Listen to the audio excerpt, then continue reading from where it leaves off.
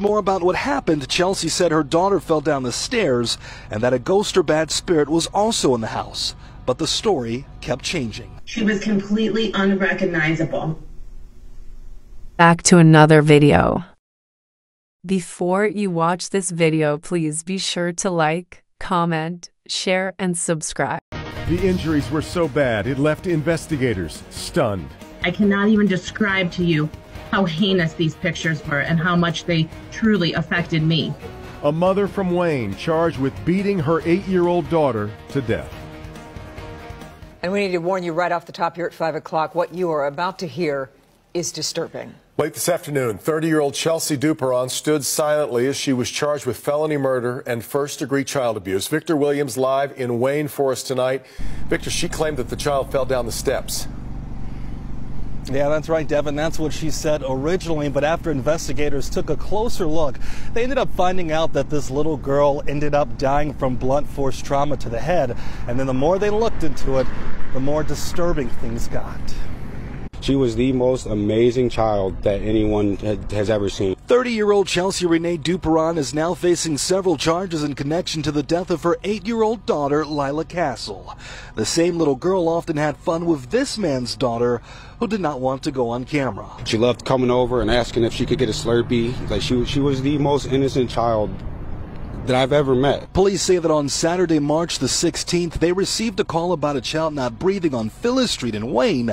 After making it to the scene, they found the little girl in the bedroom of the home unresponsive, suffering from multiple injuries to her head and neck, wearing only a diaper. Her mother said it was because she couldn't move.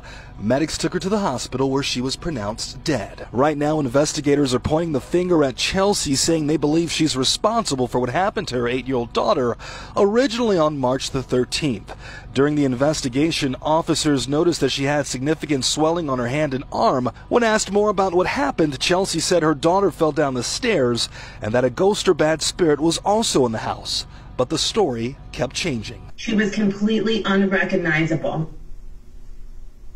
There was no way for anybody who saw a child in that condition to not think that she would need immediate medical care. As a result, Chelsea is now being charged with felony murder and first-degree child abuse. The judge denied her bond. I truly hope that whatever happened and whatever the truth is, that it all gets revealed, and I hope that justice is served, because whatever happened to that baby, she did not deserve it. Well, Chelsea is pleading not guilty. She's due back in court on March the 25th.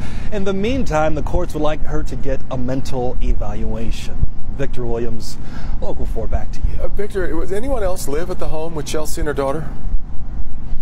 Well, we're hearing that Chelsea's boyfriend was also there. From what we understand, he is communicating with police and cooperating as they would like him to. Right now, no charges have been filed, but they aren't saying that he tried to step in and do anything either. Yeah, it's just horrific. All right, Victor. A mother accused of beating her 8-year-old daughter to death beyond recognition says evil spirits made her do it.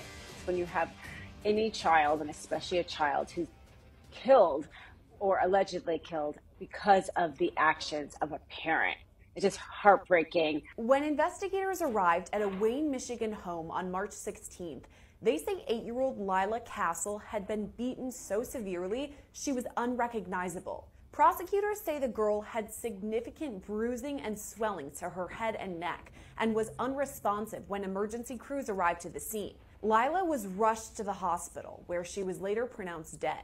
Now, investigators say the person responsible for her murder is 30-year-old Chelsea Renee Duperon, Lila's mother. Really heartbreaking situation of child abuse. So the law enforcement said it was like the worst case he had ever seen of abuse of a daughter.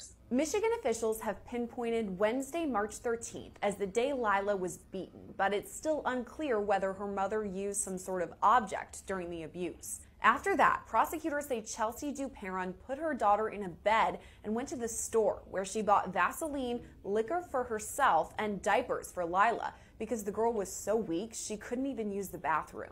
I mean, she knew that her child couldn't physically get up to go to the bathroom, so she got these diapers. I need to warn you right off the top here at 5 o'clock. What you are about to hear is disturbing. Late this afternoon, 30-year-old Chelsea Duperon stood silently as she was charged with felony murder and first-degree child abuse. Victor Williams live in Wayne for us tonight.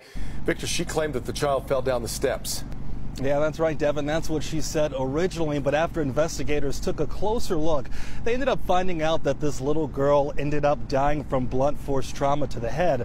And then the more they looked into it, the more disturbing things got. She was the most amazing child that anyone has ever seen. 30-year-old Chelsea Renee Duperon is now facing several charges in connection to the death of her 8-year-old daughter, Lila Castle. The same little girl often had fun with this man's daughter, who did not want to go on camera. She loved coming over and asking if she could get a Slurpee. Like she was the most innocent child that I've ever met. Police say that on Saturday, March the 16th, they received a call about a child not breathing on Phyllis Street in Wayne. After making it to the scene, they found the little girl in the bedroom of the home unresponsive, suffering from multiple injuries to her head and neck, wearing only a diaper. Her mother said it was because she couldn't move. Medics took her to the hospital where she was pronounced dead. Right now, investigators are pointing the finger at Chelsea, saying they believe she's responsible for what happened to her 8-year-old daughter, originally on March the 13th. During the investigation, officers noticed that she had significant swelling on her hand and arm. When asked more about what happened, Chelsea said her daughter fell down the stairs and that a ghost or bad spirit was also in the house. But the story kept changing. She was completely unrecognizable. There was no way for anybody who saw a child in that condition to not think that she would need immediate medical care. As a result, Chelsea is now being charged with felony murder and first-degree child abuse. The judge denied her bond. I truly hope that whatever happened and whatever the truth is, that it all gets revealed, and I hope that justice is served, because whatever happened to that baby, she did not deserve it. If you enjoyed this video, please be sure to like, comment, share, and subscribe.